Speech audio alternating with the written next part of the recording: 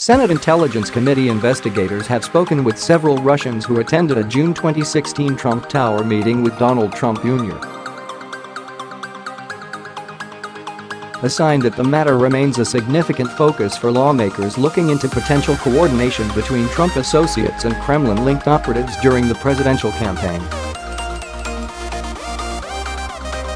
Senator Richard Burr, the chairman of the Senate Intelligence Committee, told CNN that the panel has interviewed some of the Russians who were at that meeting, which Trump Jr.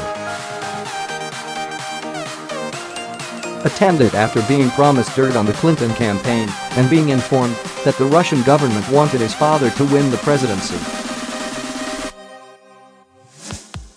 Paul Manafort, who was then the Trump campaign chairman, along with the president's son-in-law, Jared Kushner, also attended the meeting. The Intelligence Committee has previously met with both Kushner and Manafort, but has not yet brought in Trump Jr. Burr said the committee is sequencing its interviews to speak with everyone else involved in the meeting before we know exactly what we want from Don Jr. Burr, R. North Carolina, would not say which Russians or how many investigators have spoken with. Committee officials declined to comment further. At the same time, a second Senate panel, the Judiciary Committee, which met privately with Trump Jr.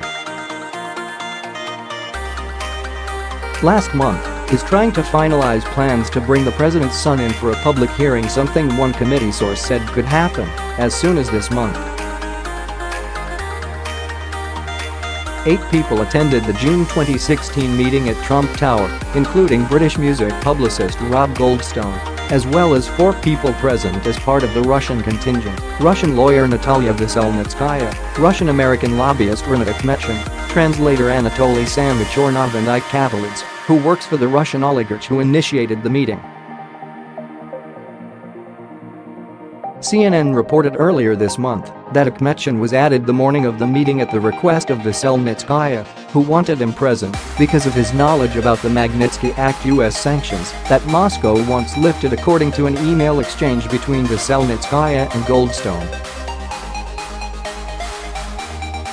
Veselnitskaya's talking points for the meeting obtained by CNN show her focus was on the sanctions, a matter of significant interest to the Kremlin, with only a passing mention to the Clinton campaign. But emails leading up to the meeting between Trump Jr. and Goldstone paint a different picture. The Crown Prosecutor of Russia met with his father Aras this morning and in their meeting offered to provide the Trump campaign with some official documents and information that would incriminate Hillary in her dealings with Russia and would be very useful to your father, Goldstone wrote. "I love it," Trump Jr. responded. Representatives for the Russians at the Trump Tower meeting either declined or did not respond to requests to comment. Trump Jr. has downplayed the matter. The president's son said Veselnitskaya began the meeting by talking about individuals connected to Russia who were funding Clinton, but she provided no details to support those claims, and the bulk of the meeting focused on the Magnitsky Act. To the extent they had information concerning the fitness, character or qualifications of a presidential candidate, I believed that I should at least hear them out, Trump Jr. said in a statement to the Senate Judiciary Committee. Investigation close to finished? The June 2016 meeting is one focus of the Senate Intelligence Committee probe as lawmakers continue to search for any links between Trump associates and Russians tied to Russian President Vladimir Putin.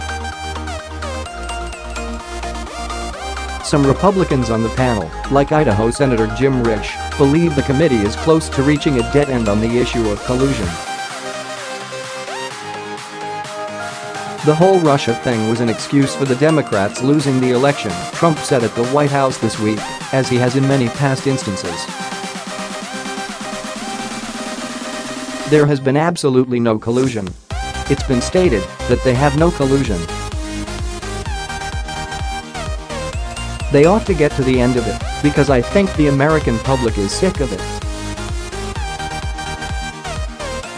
But Democrats say there is far more to investigate, including the circumstances around the Trump Tower meeting. And the senators want to bring Kushner, along with Manafort, back to Capitol Hill for another round of questioning.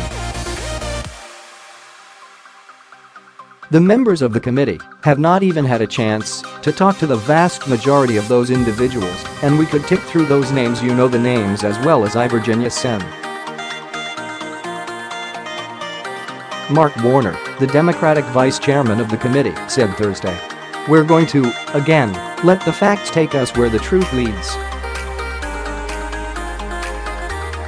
Burr said the committee is making progress, but did not say if he agreed with Risch that the investigation is at a point of diminishing returns.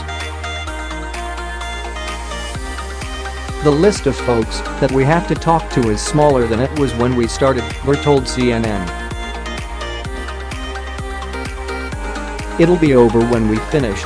And so there's no chunking of people off the list because we see a pattern as to what the final product looks like."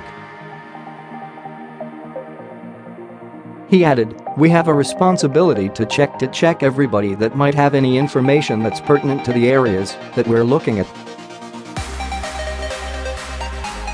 We're not going to stop until we've seen all of them." CNN's Pamela Brown contributed to this report.